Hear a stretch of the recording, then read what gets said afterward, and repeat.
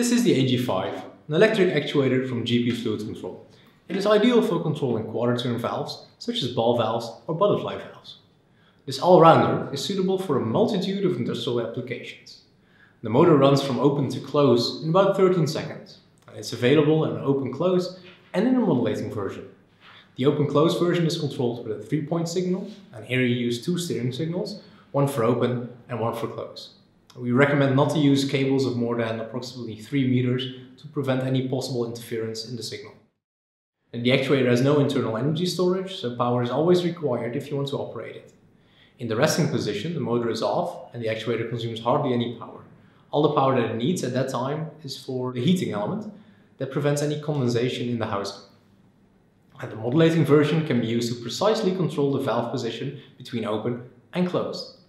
The standard control signal is 4 to 20 milliamps, but you can also set this to 0 to 10 volts or 2 to 10 volts. In addition to that, the actual position of the actuator can be read out with a similar feedback signal. All versions, so both the modulating and the open-close versions, have limit switches at fully open and fully closed. Furthermore, the actuator has several safety functions, such as overload protection and a manual override. The AG5 is available in 2 voltages, 100 to 240 volts AC or 24 volts AC-DC version. You can mount the actuator on valves with a standard ISO 5-11 flange in sizes FO3, FO5 or FO7. The open-close version delivers up to 50 Nm and the modulating version 40 Nm.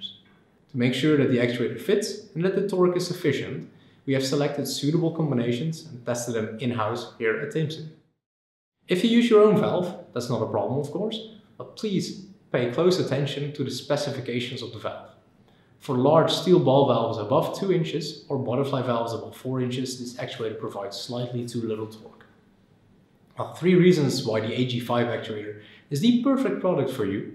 It has a reliable and gradual motor, the modulating version allows proportional control, and the limit switches, manual override and overload protection are present by default.